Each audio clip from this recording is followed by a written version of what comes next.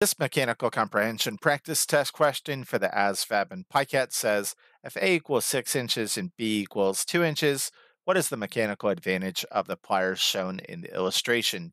So we're going to be calculating the MA, the mechanical advantage of these pliers, and I included the formula down here. It's going to be the effort arm length. So the effort is where you actually squeeze these pliers. So you're going to be applying effort or pressure right here. The effort arm length is the distance from where you apply pressure to the fulcrum. This is the fulcrum of the pliers, and according to the problem, this distance is 6 inches divided by the load arm length. So here's the load arm length. That's where you actually grab onto something with the pliers, and it's going to be the distance from the load to the fulcrum, and according to the problem, that's 2 inches. So our mechanical advantage is going to be 6 over 2, which is 3.